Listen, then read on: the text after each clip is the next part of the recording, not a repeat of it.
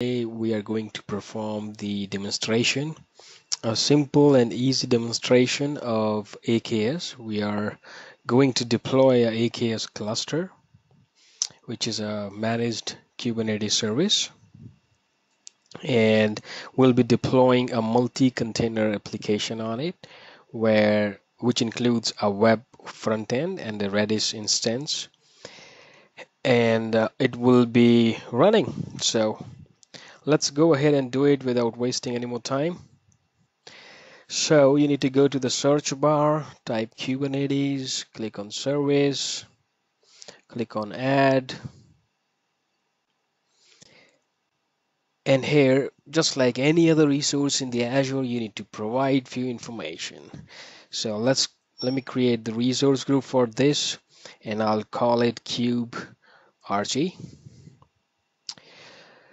Okay, now it's asking the name for my Kubernetes cluster. Let me call it cluster 1. East US is fine with me. See, there are various versions available. 1.17 is in preview as of now. So let's go for 1.15. That's the default one we're choosing just for this demonstration, because in this series, before we go ahead and talk about so many other things in the Kubernetes, as you have seen the first video, the overview, the pod, the communication flow, and in the previous video we also talk about the AKS.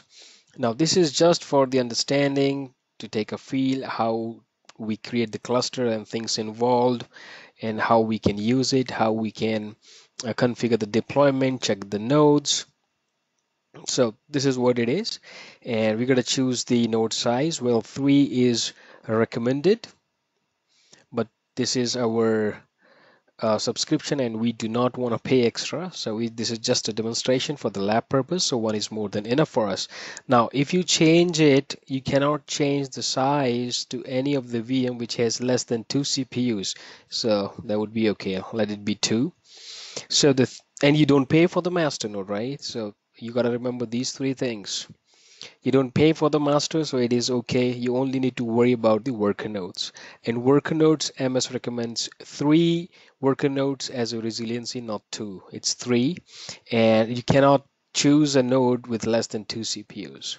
All right, we have chose all those. Let's click on node pools.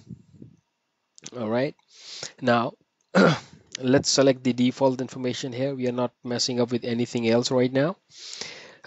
We require a service principal. This is an authentication method, so it will take some time to create a service principal. In this particular series, we will also create a video on service principal, though I have already created it on managed identity and service principal. But if I get the enough time, I'm going to create it once again for this particular series. Then it's a networking. If you go to the advanced, you can create this cluster in your existing, but that's fine.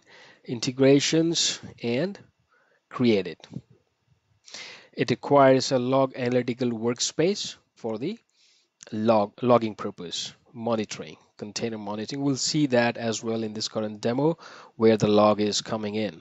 Okay, from the insight, there is an option in Kubernetes Blade on Azure from where we can go and check the logs, which is under monitoring insights.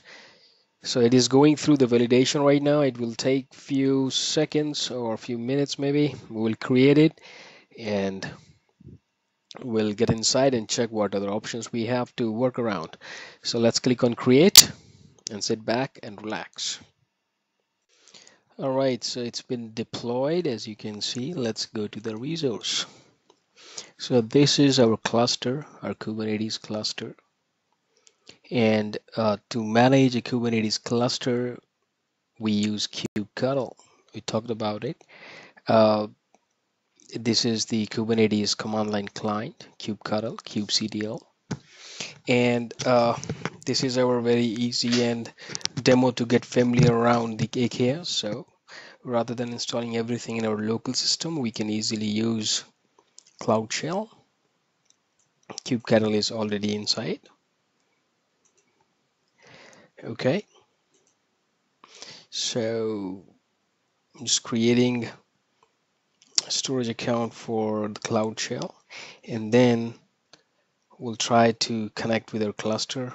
First, we need to get the credentials, and then we'll connect with our cluster, and we'll do the things like getting the information of nodes, getting the information of pods. But we have not run any pod right now, so it wouldn't give us anything. But we'll be sure once we run the kubectl get pods, there is no pod. And after we put our manifest file or YAML file for the application that we talked about at the beginning, that we are deploying in our cluster, and then we'll see what our pods are running inside it. Okay. All right. Cool. So it is initializing right now. So let's wait. And meanwhile, we can come here. We can talk about node pools. From here, we can increase the number of nodes, add node pool. For now, there is only one. Uh, Here we can upgrade the Kubernetes version. Here we can scale. All right. And you can go, because it says right here, cluster supports multiple nodes. You will need to scale your cluster node pools individually by going to the node pools. And you can see here recommended more resilient cluster, 3 nodes as I was talking at the beginning. Here it is the networking. You can go to the advanced and integrate your network. Here is the insight where we talked about the monitoring. Okay, I think where is my shell? Let's get back here. Come on. What is wrong with you?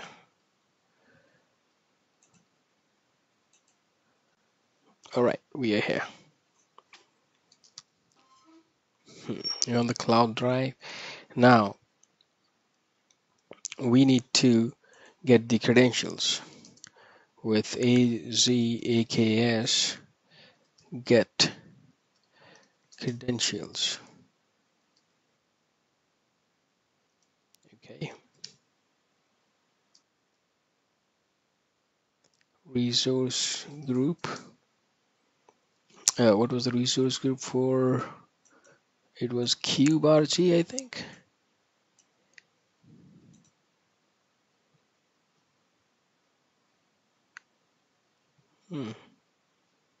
What deployment it is?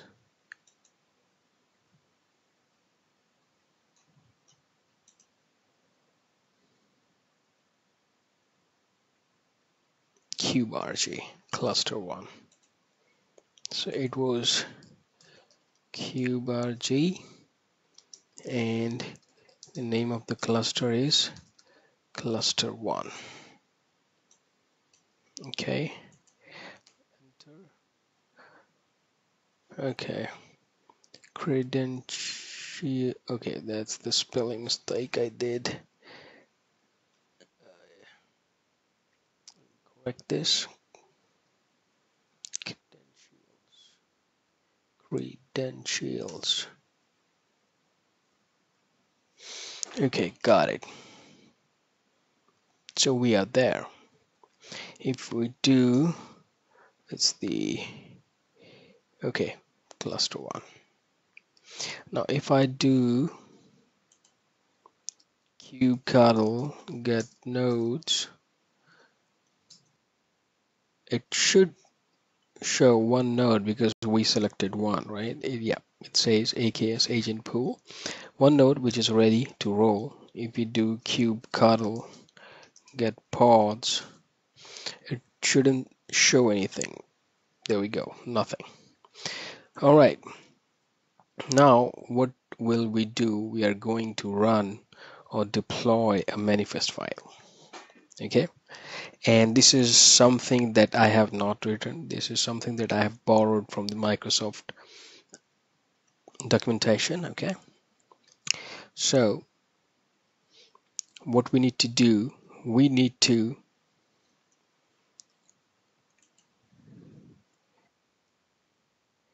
create a file, YAML file,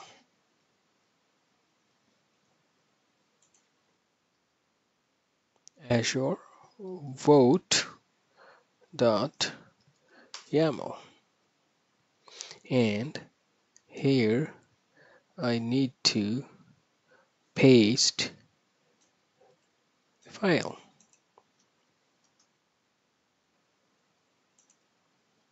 So this is the manifest file. If you see, this is the deployment kind of manifest file where we are deploying the Redis. This is the back, and we are deploying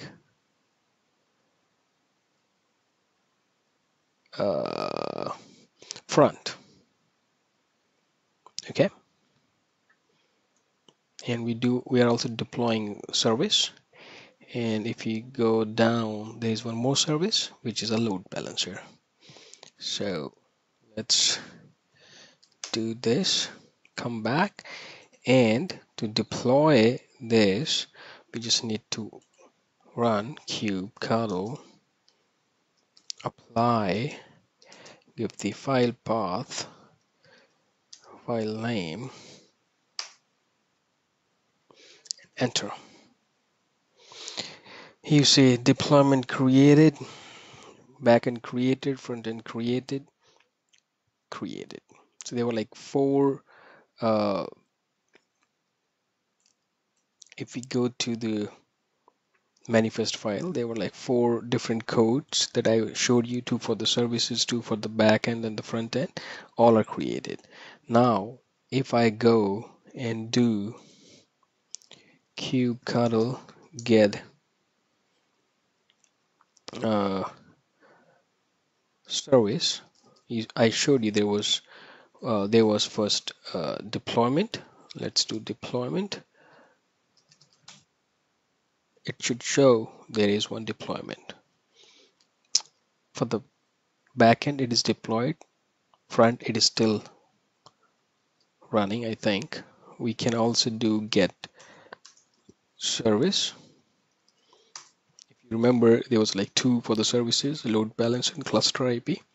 Now we can also do kubectl get service where Azure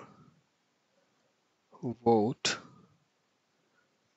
front, because you see this was done front, and we can put it on the watch.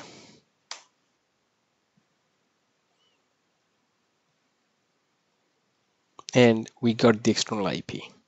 So it's already been done. Okay. Now with the help of this external IP, if I try to browse, let's see what happens.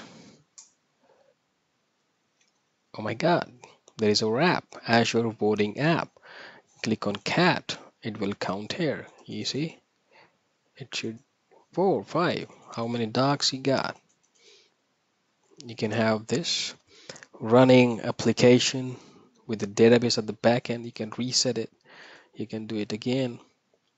So within like few clicks, you have a running application with the front end, back end, database and everything in your Kubernetes cluster. And let me clear this. And if you do kubectl get pods, you have 2 pods running right now. See? So that's how it goes. Now let me minimize this and go to the resource again. I think Kubernetes service right here, and go to insights, I don't know. All right, insights here. This is the monitoring pane, and here we can add the filters. Okay, namespace. Okay, and all kube systems. View containers. Now here you can see we got the containers right here, which is under monitoring. Azure vote back and vote front, and from here you can choose the logs and you'll be landed on the logs. Right now nothing is here, but in a while it will start. Logs, it should show some logs. There it is. You can see these logs include the standard out, standard errors. You see, so from here you can do the monitoring. And now once we have the feel of this Kubernetes cluster, how to create it, and some important things about it, we can go ahead and get rid of it. This is just to get the overview, to get the information, a feel about the AKS. But before I delete it, there's something I want to show you, that is resource group. You must see I've only created this one, and this one created by the Azure for me. And this resource group includes this much of resources which is created by Azure for me so that I can spin my Kubernetes cluster with ease. You can see there is one public IP got spin up for me, agent pool security group, there is a route table got created, there is VMSS. So your Kubernetes cluster doesn't work on VM, there are VMSS gets created. There is virtual network got created, a load balancer, we saw that, right?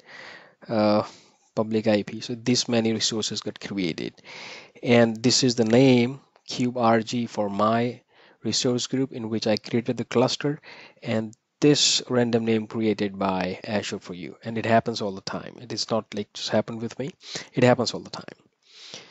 So this is a little bit about Kubernetes, and thank you for watching. You have a good day.